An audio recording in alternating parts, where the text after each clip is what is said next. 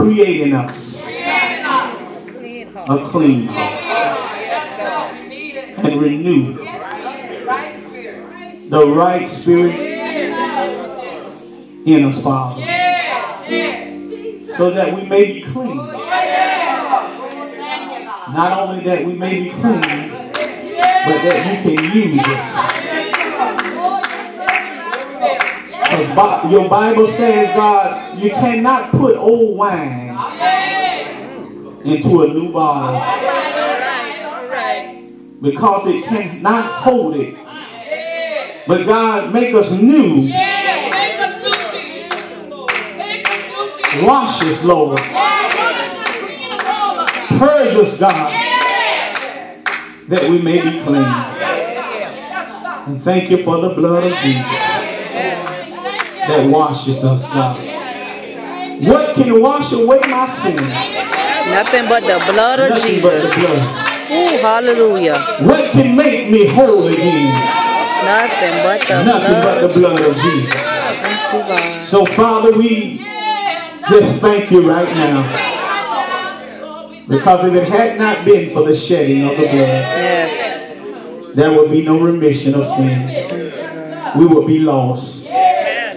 But thank you, Jesus, for paying the price. And God, now we come to hear your word. And you declare, let those that have an ear hear, Lord, what the Spirit says.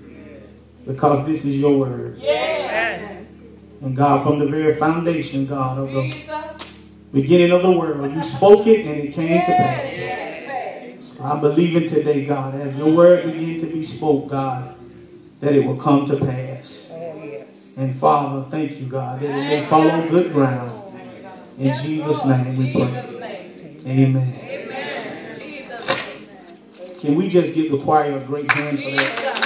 Bless them, God. Clean heart. Yes. A clean heart. Amen. So that I may be used by Jesus. And all he's looking for is somebody that want to be used. Yes. Amen. That is willing to deny themselves and take up the cross. Thank you, God. Follow Jesus. Amen. We are so blessed. Better than blessed. And it's such a blessing to be here amongst the living. Hallelujah. We give honor to Christ. God the Father, Son, and the Holy Spirit. The advocate of our soul. Amen. The one that loves us. The one that provides for us. Amen. Hallelujah. We just honor him. Thank the Lord for my wife. Amen. First Lady, love it. We thank God for you. And we thank God for our deacon, our chairman. Good to see you, sir. Amen. Deacon board. All our deacons. Amen. Amen. Bless them. Blessing to have good deacons. Amen. Amen. Thank God for you. Our motherboard. Amen. Mother Campbell and the mothers. Amen. We thank God for the choir singing, our musicians. Amen. I really appreciate y'all so much. Amen. I thank God for our ushers standing. Sister Juanita and the crew. It's all right to laugh, y'all. Sometimes we need some laughter. Y'all do a great job. Thank you. Amen.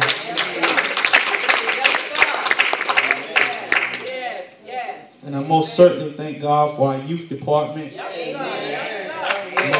King, They've been missing you. I know it. Amen. She does an awesome job. Yes, she does. And I must brag on this ministry because God has so many wonderful people in this church. That's why the devil don't like us. Because somebody out there said we blessed like that. Blessed like that. Yeah.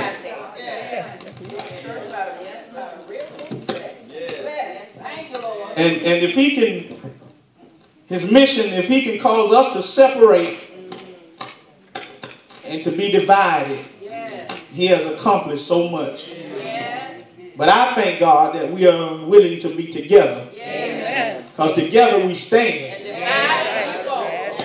And divided we'll fall. I thank the Lord for this great church. For everybody. Because how many know everybody is somebody?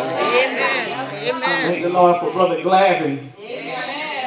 When he stood up, I said what I said because his face been here a lot. Amen. Amen. And we just honor that. We thank you. Because you could have went anywhere else in this great city. But you came down on Coach Joe Turner Street. On this side to fellowship with us. So in all, we just give thanks and praise to God for everything. Also, that's right. Thank you, Mother. We have, amen, Sister King. Brother King White. Good to see you, man. I didn't know it till earlier. They was like, that's Brother King White. I said, wow. Amen. Thank you for coming to Brampton. Yes. She was like, no. Amen. We love you. We just want to let you know that. How many know, because love is such a wonderful expression of who God is. When you talk about God, you're talking about love. Because God is love.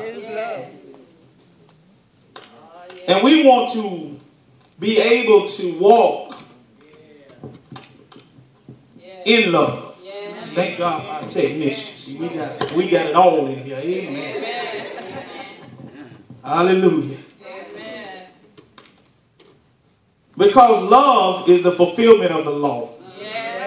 Last week, I didn't complete, amen, my message. Because God just, took us to where he wanted us to go. But I'm still walking. We want to walk in the Spirit. This is the year that we need to really understand what it is to be Christ-like. What it means to be a true Christian.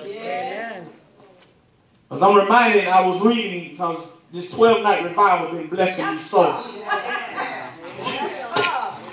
It's been such a food for my soul. And Paul was telling Timothy about the perilous times, and all the things that was going to take place, the times we're living in, and they are happening. Things are unfolding every day. That's why I was like, wow, you mean to tell me a whole state now can smoke dope? If that don't bother you, something's wrong. Yes, sir. That's true. That's right. Because let me tell you why. These people that are smoking may be your teachers. Yes, that's right. Amen. They trying to water it down. But I'm looking at the real deal. Yes, sir. Those that smoking marijuana may be your principal. Yes. Your babysitter. Yes, sir. Amen. Your doctor. And they up there clapping like something good done happened. Amen. Colorado about to be an example of what sin is all about. Because ain't no way I want to be sick and I go to a doctor whose eyes and pupils are dilated because he high. Or somebody working on my mouth. See, we got to look at what the enemy is doing. He's devising his last push. Because he knows soon and very soon right. Jesus is coming. Yes, sir. Not only have they done that, but they have legalized homosexuality marriages. Yes, sir. Several states have adopted it. It's okay for 2 women to marry, 2 men to marry. We're living in the last days. And the sad thing about it, children of God, they don't want us to preach All right. the truth. They want us to hush our mouths about the things that are going on in our great nation. But if you look at your money, it's funny how we done turned away and said, in God we trust. And after a while, they're going to be taking that off. All right. School's been took prayer. That's why they're killing now.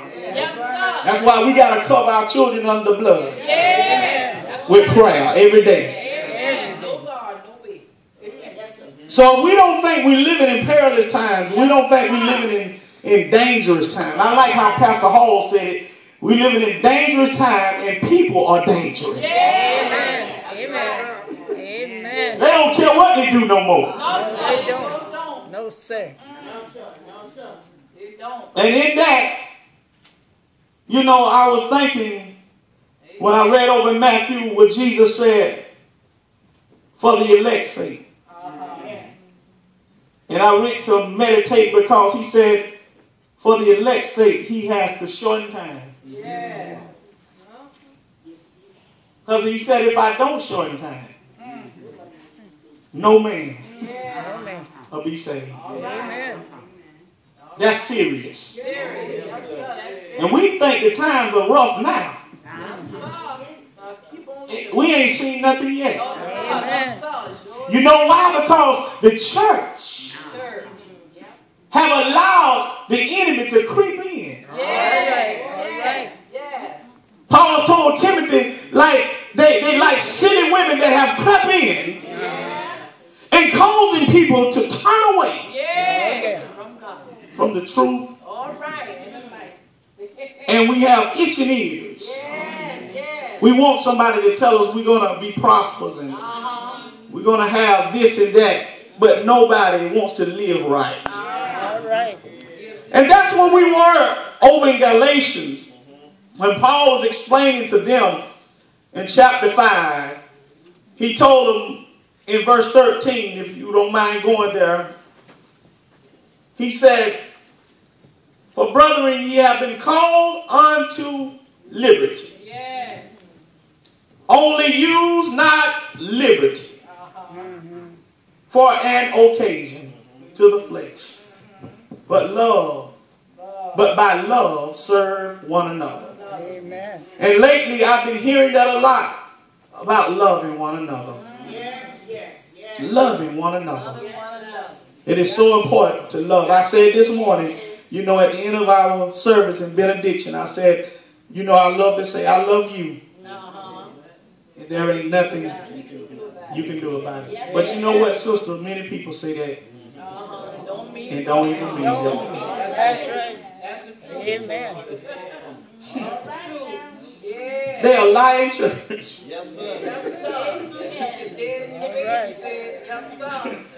We'll lie in church.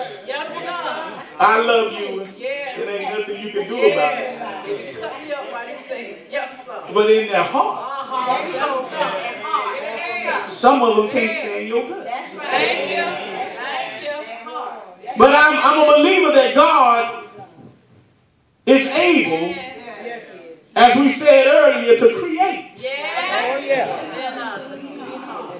in us a clean. How many like cleanliness? Man, I get mad at dirt and trash. And, you know, we just did a